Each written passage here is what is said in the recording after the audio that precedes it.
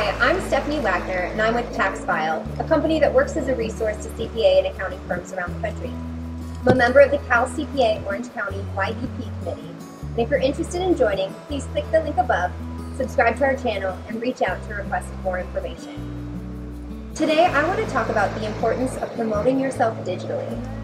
As a new career professional, your job not only to learn the crafts of your trade, but also to help promote your company, and probably eventually even acquire some new clients.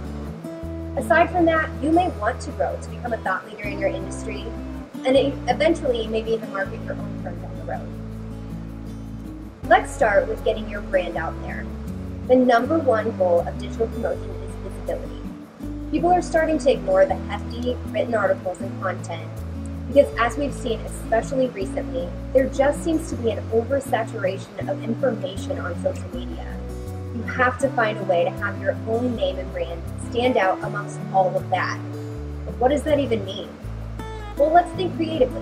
What are some options to stand out that others may be too nervous to do? Whether it's podcasts, videos, a daily thought post, just find a way to separate yourself from the pack. Let's think about what industry influencers do differently. I can tell you can already think of the top 2 people you like to read on your newsfeed. You can probably picture them pretty immediately. They're the people you never skim right by, you always look forward to their posts, and you read them in entirety. I'm willing to bet there's a few things that they do differently than most everybody else. 1, their content is usually visual, not just written. That's more than just a stock photo accompanied by a huge article.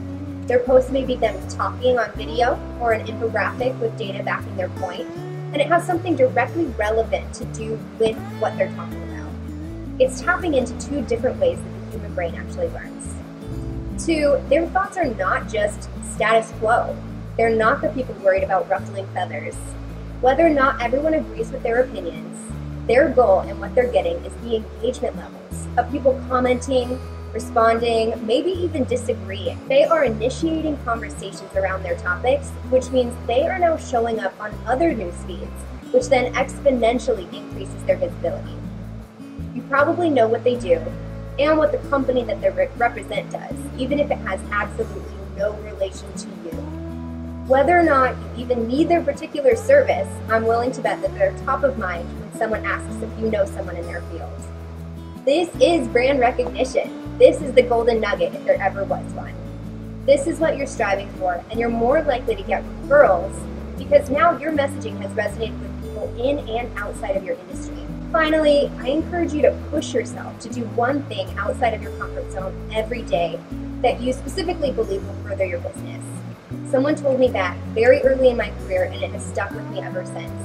There are so many people out there that understand these concepts. They're not rocket science, but very few that are actually willing to try something that makes them a little uncomfortable.